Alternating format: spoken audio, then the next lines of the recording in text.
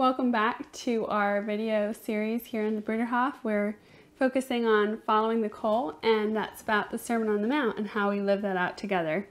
So we've arrived at chapter 32, and it is entitled God's Kingdom. And this is just a really exciting topic, obviously, I think for everyone who watches this channel. You know, that's what we're all grappling with, like living here on earth, but also for the kingdom and what's to come. And I think that the selections in this chapter are really fitting and really challenging. The first one being from Eberhard Arnold, where he talks about prayer is not replacing work and how the two are synonymous, and how we have to be ready to be completely altered by our prayer life and what that means in practicalities. And then Christoph Friedrich Blumhardt, there's this great selection here, and it basically focuses on why we're placed on earth, and frankly addresses that trap that we often fall into, is saying like, oh, you know, we're living for the kingdom, we're living for eternity. Well, what about here? Like, why are we placed on this earth? So it really focuses on the why, and why are we here to bring God's kingdom to earth? God intentionally sent Jesus to this world, to this earth, and what does that actually mean to us here and now, not just in some distant century. So Rich, I'm really curious what you got out of the chapter, and it's always enlightening. Yeah, no, this is a big topic, and one that we could and should be thinking about every day. And it's drawing from the Lord's Prayer, Matthew 6:10, where we pray, "Your kingdom come." And I think that's probably one of these things that we pray without thinking a lot about what that means. And it's just so important that we reckon with it. What it means is that God rules in every aspect of our life, not just our spiritual life, but in our economic life, in our political life, in our relationships. There should be no area in our lives that is untouched by God's rule.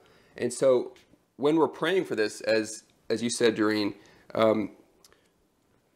we're asking for something that will and should shatter the status quo. Yes. And Eberhard Arnold writes here, "It is dangerous to call on God in this way, for it means we are ready not only to be lifted up from our place, but to be hurled down from our place." Right? So there may be areas in our life that we're quite happy with, and we're quite satisfied with, but which are not under God's rulership. And that needs to be changed, right? So it's not only rescuing us from our sin and misery, which are plenty, but it's also correcting places where we're satisfied. Well, the other thing that it brought up for me, Rich, was prayer without work is hypocrisy. But then in thinking about that, when we are working and we can't do everything in our own strength, especially when it is synonymous with, you know, living out justice and fighting for the right order in this world, and we can't do that in our own power without God's help. So that's often what pushes us towards prayer, which is a good thing. But then also Eberhard talks about how we need to take ourselves out of the equation. Like, we can't do anything in our own power.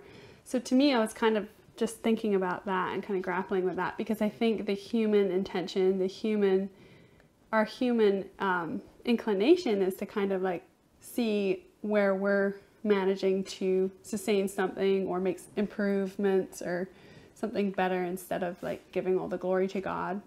So I think that is often a big part of the struggle here. Yeah, I mean, it is a bit of a tension and a bit of a paradox. And I know a lot of ink has been spilled on, you know, especially in Protestant theology about faith not works, right? We are justified by faith, and there's an emphasis on, you know, faith alone and grace alone.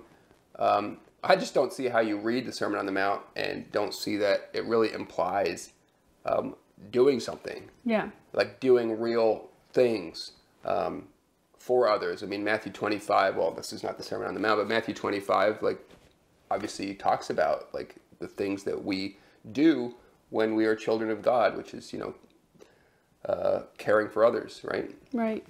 Yeah.